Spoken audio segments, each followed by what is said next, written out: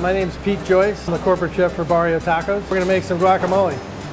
Find some nice ripe avocados. It can be very delicate or very difficult. And remove the pit.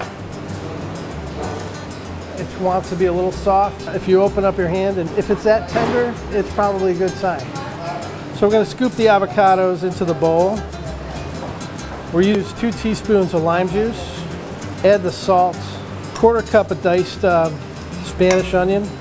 I had a half a jalapeno. Now that looks like a lot, and it was because it was a large jalapeno. So depending on your spice level too, if you like it spicy, you can make it a little more spicy. We'll give it a taste later.